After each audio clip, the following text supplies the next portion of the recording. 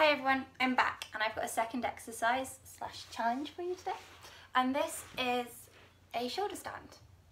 Now I'm going to give you two variations. The first variation is much more supported and it's where I recommend you start and get really comfortable with it before you even consider the more advanced variation where we take the support away.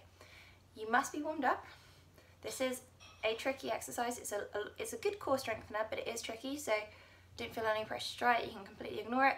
If you are going to do it, make sure that you've got a nice surface to try on, nice and soft. Ideally a mat, or even better, more soft. But somewhere that stretches, make sure you've got room around you and that you've got a nice safe environment. Okay, so I'll show you first. So all we're going to do is go onto our back. Okay, bring the hands by our side, and then we're going to push through our feet and shoot our legs up in the air, and we want to get to that nice straight position, aiming to bring the legs completely up in front of us. The supported version involves putting the hands on your back, so we're resting on our upper arm and our hands are supporting our lower back, and it's keeping you nice and straight and still.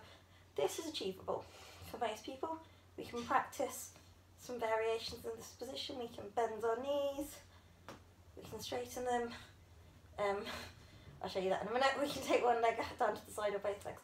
Try to squeeze up, use your glutes, muscles in your bottom. Try to use your hamstrings and your quads to straighten the legs, and of course the core. Bend in, rock down and sit up.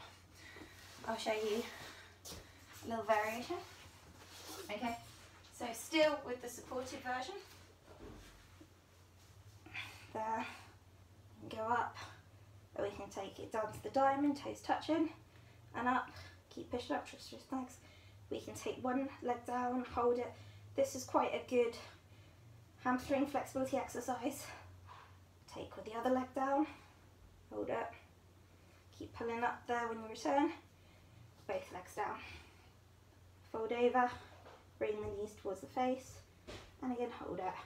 All the while holding your back with your hands, then flip. The more advanced version, if you want to try this, involves taking the support away, so we are literally going to balance on the shoulders. This is a lot more difficult. It's very important to stay straight and to track straight. It may feel too much pressure on your neck. Try to keep the neck relaxed throughout this. It's hard. Okay, if it starts to feel too much pressure on your neck, carefully come out. Okay, so I'll show you. So what I'm going to do is start off the same, rock back, push through, down, bring it up to the straight, and extend. As you can see, it's a lot harder to get the balance. Arms by the side. Make your position somewhat compromised. It's very hard to talk. Okay, so they're entirely on the shoulders. You should have your neck looking straight. See if you can keep the core engaged to get the legs directly up, which way they're not. Keep pushing through the legs. Thumbs out. And we'll roll up. And that's your shoulder stand challenge. Right everybody, have a great day, have a great weekend. Stay safe, bye bye.